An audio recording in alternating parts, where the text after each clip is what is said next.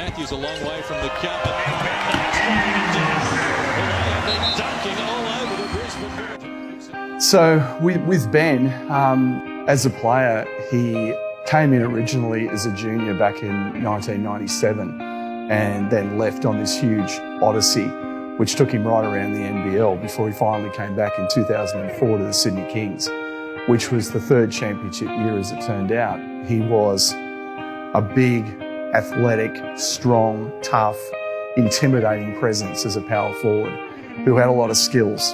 Hit the outside shot, particularly from range, hit mid-range, he was tough in the low post, he was a great rebounder, very underrated passer and a great defender. The big thing for Benny was he was replacing a guy who's a Sydney Kings legend and arguably the greatest Sydney King in history, in Matthew Nielsen. So there was a lot of pressure on him to pick up that mantle, but he did an amazing job in 04-05 and helped the Kings win a championship. Next year, played great again, took the Kings to another grand final. Unfortunately, we didn't win.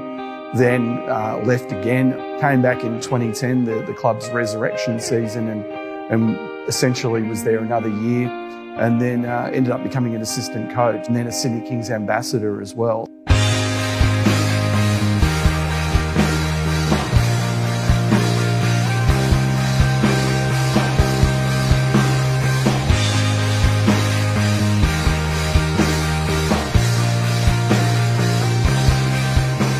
Just a fantastic guy, and he's kind of a fascinating dichotomy in many ways, because on the one hand he was a really tough, hard-nosed, intimidating presence on the court.